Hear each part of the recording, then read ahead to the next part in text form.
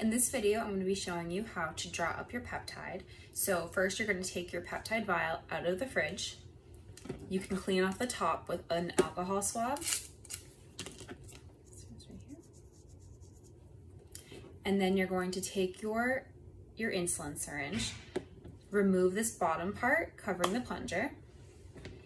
This skinny cap is going to be covering the needle, so you're going to remove that.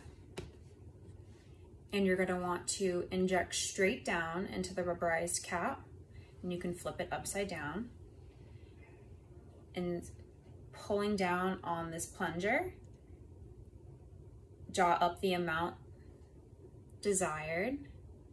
So in this case, for an example, I can show you what 10 units is going to look like.